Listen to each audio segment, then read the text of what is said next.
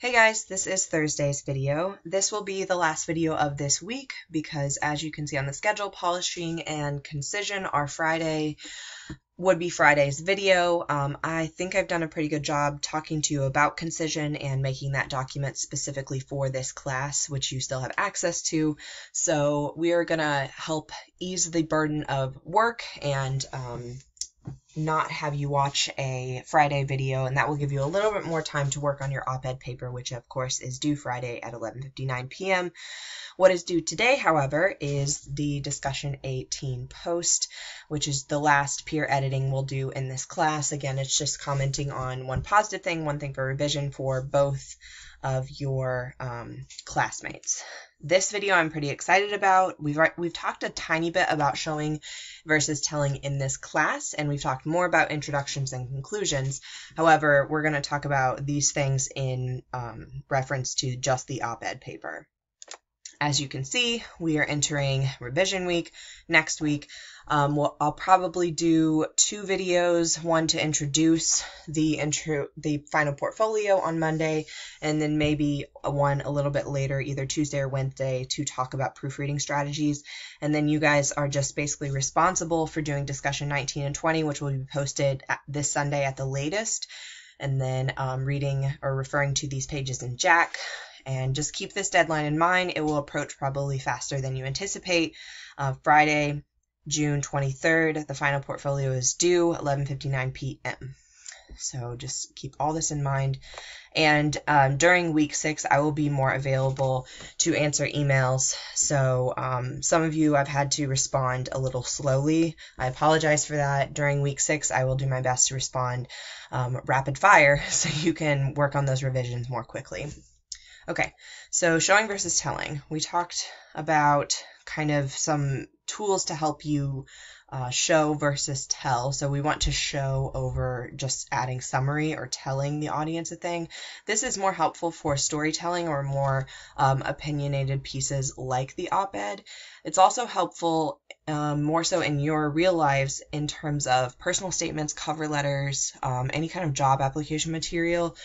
You won't be necessarily telling a story, maybe for personal statements. I actually worked with a couple of medical students this summer and some engineering students actually, and the committee is asking about a personal experience that has influenced him or her in the medical and engineering field. So like how can they tie their lives to their fields, and showing came into play way more than telling. So we'll look at a couple of examples, and I'm going to show you an edited document of, again, that lifeguarding paper, which I keep going back to because I feel like I worked so heavily with the student to improve that paper. So why don't we start there, and then we'll go to the showing telling document, which of course I'll put on eCampus, and then we'll look at the sorority woman introduction because it's a fantastic way to introduce your piece. I also work closely with this student, and then we'll see what conclusions kind of pop up naturally. So for the lifeguarding paper, let's look at the edited version first. So this was what the student turned in upon her final for now, and then what I've shown you in other videos is the final version. So again, all of the red lines are she originally had imagine a gleaming sunny day by the water, and I crossed all that out and I just put sun.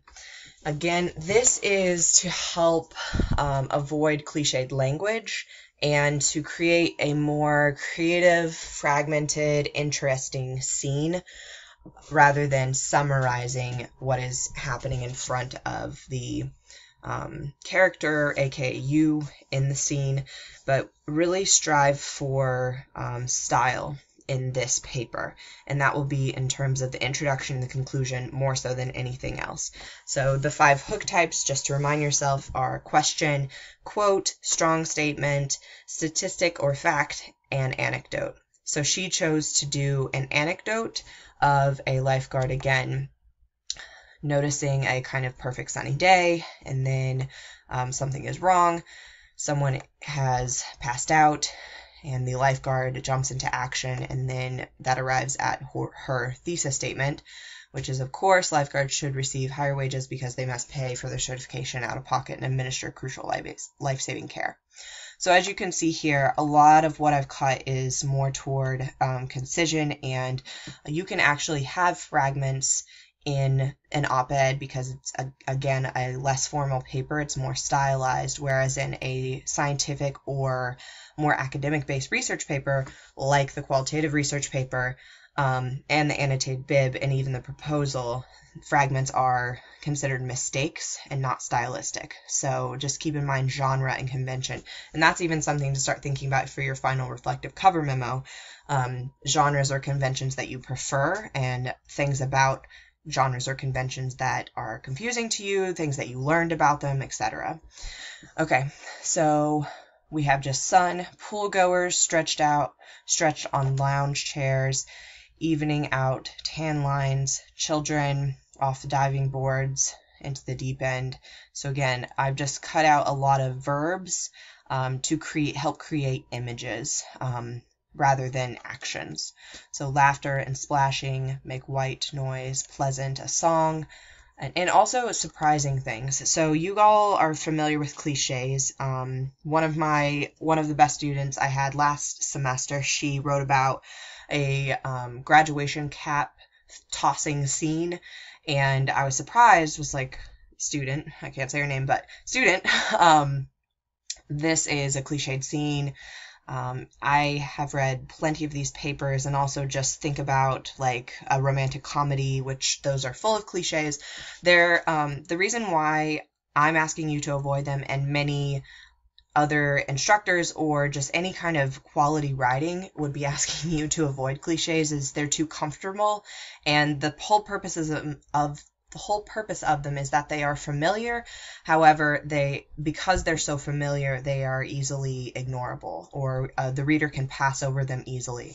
So something like this, which is stylistic, kind of new, fragmented, this is something that would force the reader to pause and to try to piece together the scene themselves and create just basically an overall better introduction. This is one of probably the best introductions for the op-ed that I've read. And also, if you notice, which right off the bat, which is again cliche, right off the bat, it's a much shorter, so it's a much more manageable length for a 700 to 1,000 word op-ed paper. Okay, so that's for that. Let's look at the showing versus telling document very quickly. This is how I approach showing versus telling in the narrative paper for English 101, and then a refresher for English 102. I'm not sure if you did take 101, then hopefully you talked about something like this, like scene language, concrete versus abstract, or maybe you've taken a creative writing class and they've talked about these terms. So we're going to read this one really quickly, and then I'm going to show you a different example, and you guys think which one's showing, which one's telling. So they went to New York to see Cats. They both enjoyed it very much. When they tried to go home, their flight was delayed because of the snow, so they stayed another night and decided to see the musical again. We have this versus this. So I'll just read I'll just read a little bit of the second paragraph starting here. The foyer was covered in gold and white marble, with hundreds of people milling around in gowns and beautiful suits. He didn't talk much. Finally, they took their seats and the lights went down. He took her hand. Okay, so again, they're talking about inside the theater. Obviously, this one deals with showing and the other one deals with telling. So this would be, again, much more appropriate for something where you just want the answers. You want the finding, you don't want the kind of discussion about it or the enjoyment of the language. This here helps create a clearer scene for the reader. You basically want to place the reader as closely as possible to your shoes. So the reader should be next to you in the scene at all times. And that, again, for the op-ed is the most helpful in the introduction and the conclusion.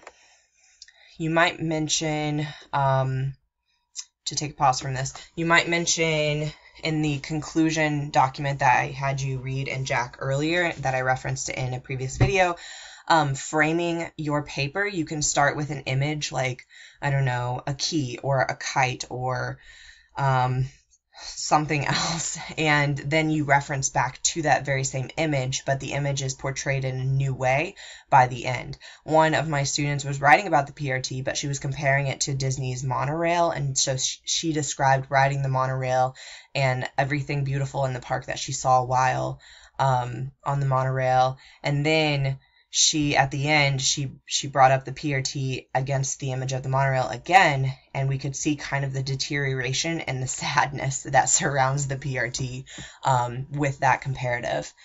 So that's just one way to frame it. You can frame it stylistically, so let's jump very quickly to the other paper that I mentioned, the Sorority Woman paper, because this would be stylistic. She didn't frame it the same stylistically in her conclusion, but it is an option.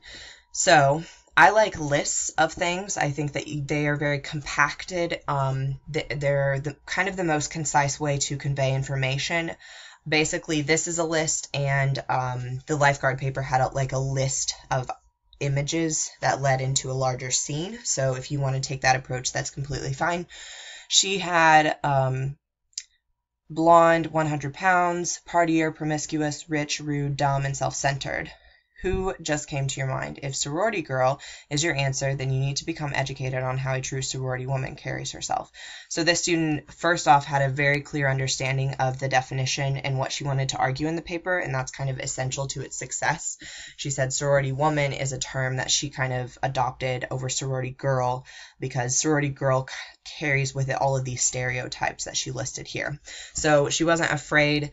Well, we talked about this a lot, and I said, why not just put in the beginning of the paper what the reader might be thinking, and then undercut those expectations, or at least acknowledge kind of the elephant in the room, and then start talking about that elephant. So this helped her get more to the point.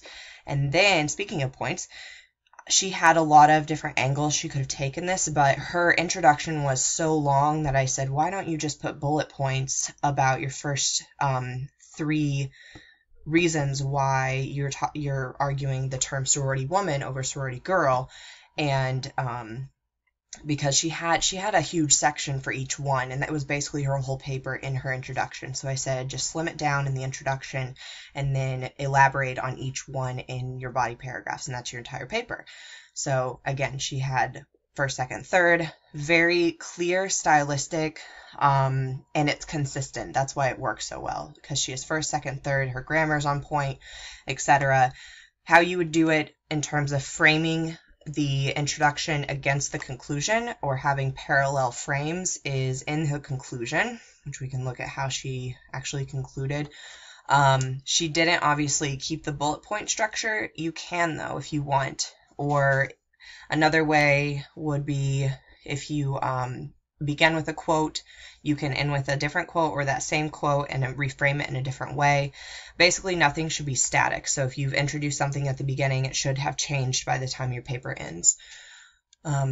So I'm not going to read all of this, but another way to conclude is you're talking about a solution, a prediction, or a consequence. And I think I've mentioned these before, but yes, with your topics, a lot of them lean strongly toward one or the other. A lot of you are mentioning problems, and in your introduction, you are portraying some kind of personal connection with that problem or something you've witnessed. Then you're doing a description of said problem. Then you're proposing maybe 2 solutions and 2 body paragraphs. You're proposing then an opposition to those solutions, or an opposition to one of the 2 solutions.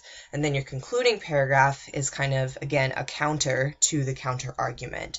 And you can do that stylistically by going back to whatever frame you started with, or you could do an anecdote here. It's really up to you. This is an opportunity to be as creative as possible with this paper. All right, so that's pretty much it. We didn't have time to go through these. It's very similar to the example I just read you. I will put this online. Otherwise, good luck with showing versus telling. Please let me know how I can help. You're doing a great job of sending me questions and emails. and there will be no video for Friday, so stick around for Monday's video, and we will start the last week in only a couple of days.